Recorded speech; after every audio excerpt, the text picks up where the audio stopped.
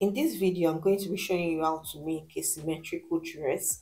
This particular dress was simple and easy for me to achieve, and I believe it's going to be simple and easy for you to achieve too. So the initial style I used this Ankara print for was this particular style, but I discovered my size has become a little bigger for this style and I could not rock this first style anymore. But because I love the Ankara print so much, I did not want to give it out, nor do I want to discard it. The print is still good, it's an original Ankara print. So what I decided to do was to change the style of the dress to a more suitable one that I will be able to rock.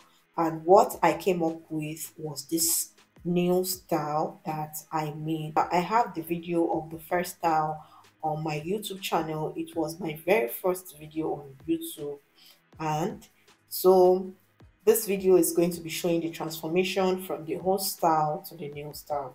Welcome back to TB Okuto channel.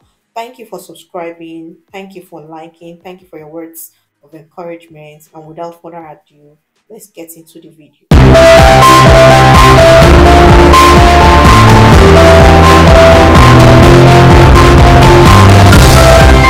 So the very first thing I'm going to do is to loosen out the old dress. I'm going to be losing the seam allowances out. I'm also going to be removing the upper part of the dress in particular. This has become smaller for me and this is what I don't need at all. Once I am done removing the upper part, I will go ahead to loosen the remaining seams I have on the dress. Once I was done, I measured what I have for the fabric and it was 2.5 yards. So I'm going to be complementing it with this very black silky material. And here on the table, I have my front basic bodice blog. I have my complete front from one side of my waist to the other side of my waist. I have the full basic bodice. For your asymmetrical style, you will need your full bodice blog. Either you are doing it for the front or for the back, you will need both full bodies blog. But what I'm going to be doing the asymmetrical for is only for the front side. That is why I needed my full front bodies blog. And then what I'm doing presently is just to extend the length of the dress that I want from the shoulder to the exact length I want. What I have on the bodice blog was just from my shoulder to my hip, and this is a dress, not a top. I just added some inches to get to my knee level for the dress. After this, what I did next was to go ahead to highlight my front bodice block with a marker for us to be able to see clearly. Once I was done with this, I have my darts on the bodies. The next thing I did was to come in at the right side of my full front bodice block by 8 to 7 inches. 8 to 7 inches should be between 15 to 20 centimeters if I am correct. Then also at the neckline, I went in by 1.5 inches, which is 4 centimeters. I connected with my ruler from the M line to the shoulder line I measured.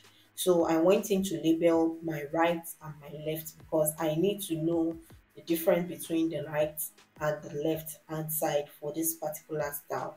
The next thing I did was then go ahead to eliminate the dots at the left side. By eliminating the dots, I'm not completely removing all the dots I have. If you look at the dress on me, you can see it's a shift dress. The only thing I removed was 2 centimeters. I had 4 centimeters, which is 1.5 inches for my dots, and I then removed 2 centimeters, leaving the remaining 2 centimeters as my ease. So let's say for instance you have 1.5 inches for your dart. What you'll be removing is a 0.75 in inches for the dart.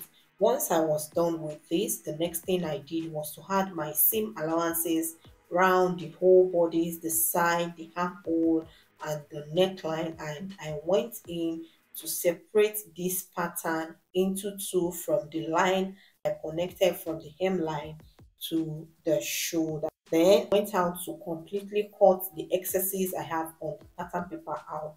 For the back piece, I have my half bodice block for the back piece because I'll be using only the Ankara fabric at the back side. And what I did for the left side by removing some of my waist that I also did for the back piece. I'm going to be cutting the back on fold. It's going to be just one single piece.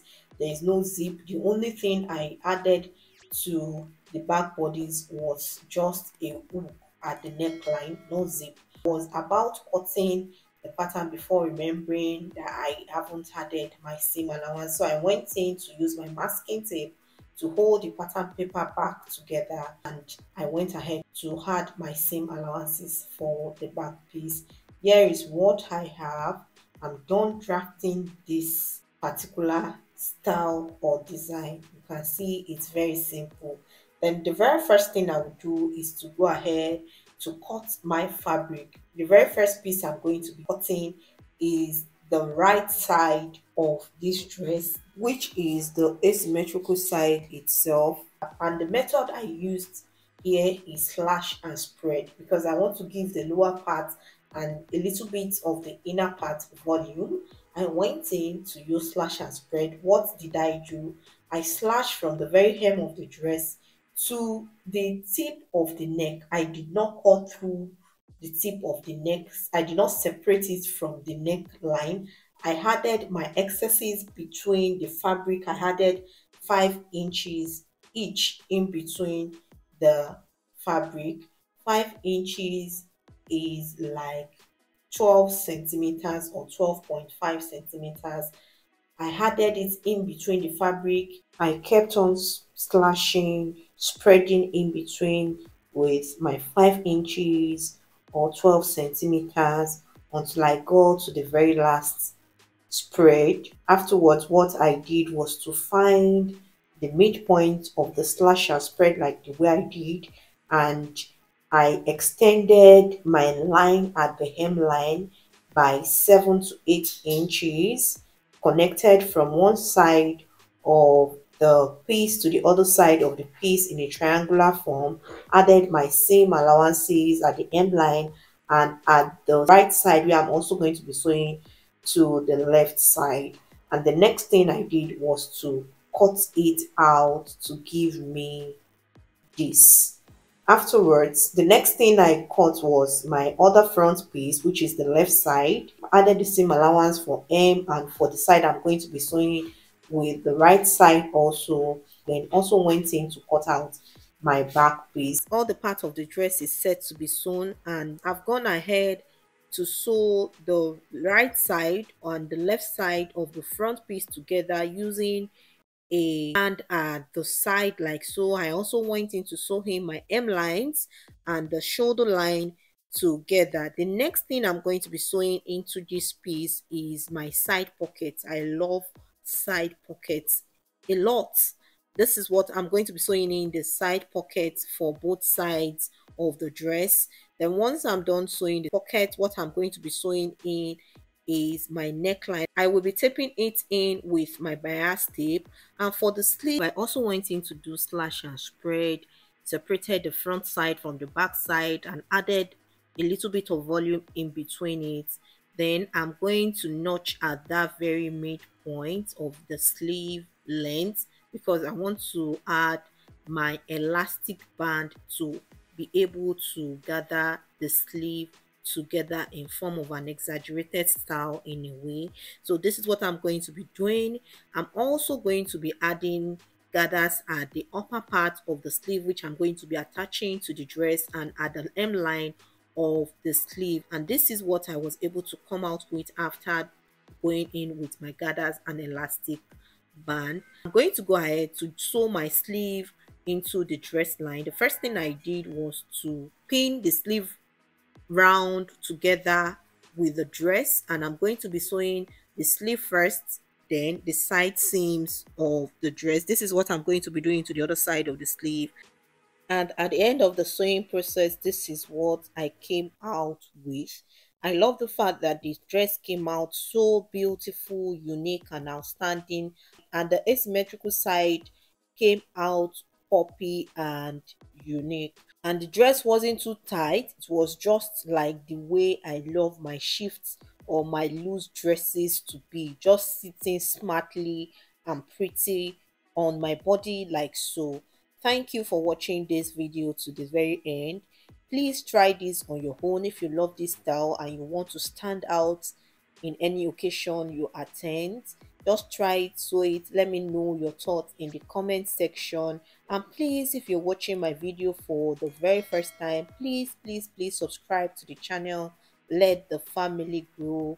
Leave your thoughts in the comment section. Give this video a thumbs up if it has helped you in any way or form. Till next time, bye bye.